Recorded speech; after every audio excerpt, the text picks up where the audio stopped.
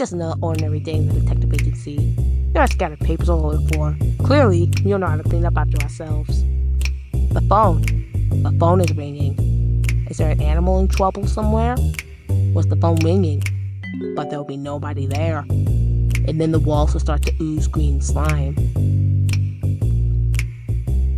That jack-o'-lantern over there smells really bad. Which makes no sense, we just carved it last week. I thought I had at least another one before it started smelling like old socks. My older sister Leela is stressing out right now. He's trying to solve the mystery of whoever took her pancakes. She was really looking forward to those pancakes. But then someone had to eat them. Maybe it was someone she knew.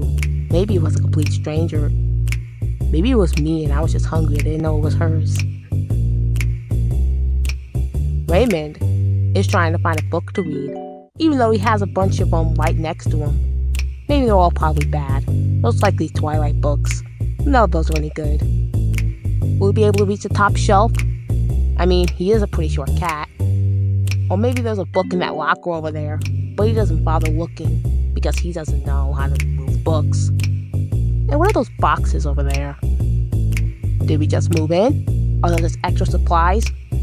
I don't know, but as I said earlier, we clearly don't know how to clean up after ourselves. Also, I have a mustache now for some reason.